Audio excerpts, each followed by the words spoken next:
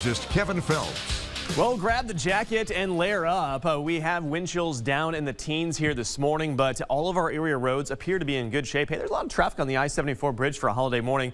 Maybe some of you heading out early to get warmed up and stretched out for the turkey trot that starts about an hour and 15 minutes from now. We have Skyview pointed towards the east. We are socked in with clouds, and these clouds are going to be very tough to get rid of. I don't think we're going to see much in the way of sunshine today, which means we're going to be trending even cooler than what was originally expected. In fact, temperatures are in the mid to upper 20s right now. You're probably going to warm up a couple degrees from where you're at right now. So there's not a big warm up here for our Thursday. And we still have these pesky northwest winds coming in at around 5 to 15 miles per hour. So that is producing our wind chills right now of 18 in Clinton. You feel like 16 in Galesburg, 17 for Burlington. So yes, hats and gloves certainly warranted here this morning. As you take a peek at clouds and radar, well, it's not necessarily picking up on this cloud deck that we have across the area right now. It is showing some scattered flurries there in north central Iowa.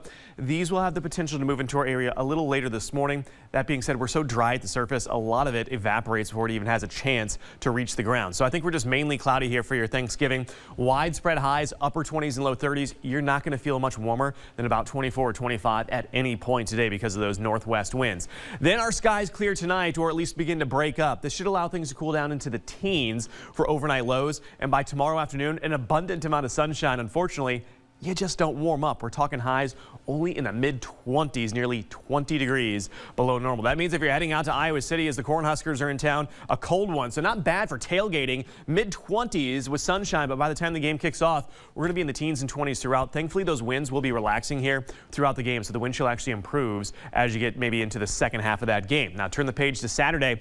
Even colder start here in the morning. You're down to 12 in Galena, 14 in Davenport, 16 in Galesburg, and you're only on the road to the mid and upper 20s for a second consecutive day. So while we're not going to be picking up on any rain or snow, it's just going to be downright cold here heading into your weekend. Hey, speaking of another football game, big one here. Kansas State playing Iowa State, hopefully to secure a spot in the Big 12 title game there for the Cyclones. Another cold one, low 20s there by kick. Another night one over on Fox. At halftime, those winds will begin to calm down, but temperatures in the teens, you will need to bundle up here if you're heading out to Iowa City or Ames here, whether it's on tomorrow afternoon or on Saturday. Check this out. We're only in the 20s and 30s here as you head into Sunday and Monday. As you get into next week, though, we finally start seeing some moderating temperatures, with most of us getting back to the 40s by next Wednesday.